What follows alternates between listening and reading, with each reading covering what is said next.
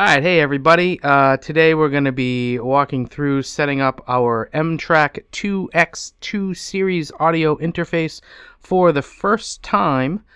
So we'll probably stop at a few places where you might get stuck or talk about some of the features on the product itself as we go.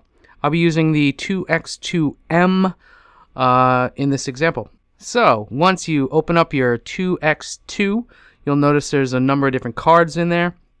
The first one we'll be talking about is this one right here, and we will go and get the driver for the 2X2M.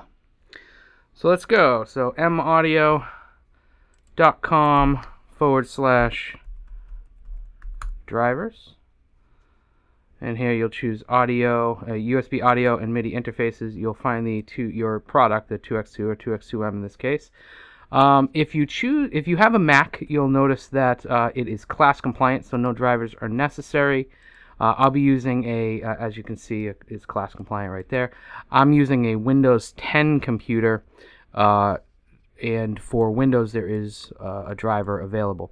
Basically, Mac and Windows, they're so similar during this process. The only difference is the driver installation, which is the reason why I'm using a Windows computer, so you guys can see this. But basically the process to set the unit up, to install the software, to open up Cubase once we actually install it, it's all basically the same.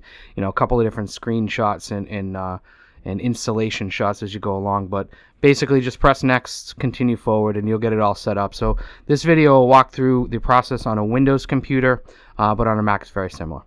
So I'm choosing the Windows 10 64-bit driver and downloading it right here. Once you get to this page, choose download now. Now that it's downloaded, I'm going to click on this, open it up, and install the driver. Accept the terms of the license agreement.